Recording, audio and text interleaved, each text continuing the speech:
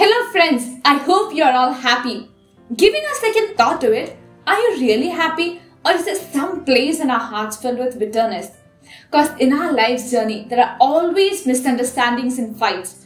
But as Ephesians 4:26 teaches us that we should never let the sun go down on our anger.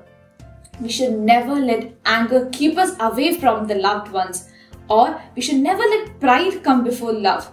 Pope Francis says we all need to be forgiven, so we too must be ready to forgive others.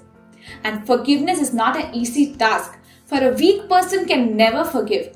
But forgiveness is the attitude of the strong, and we are all strong in Christ Jesus who strengthens us. And if you really think that that person is not worthy of our forgiveness, you should remember the quote of C.S. Lewis. He says, "A Christian means to forgive the inexcusable, for a God has forgiven the inexcusable in you." The pain that we cause Jesus daily is much more than the pain that others cause us.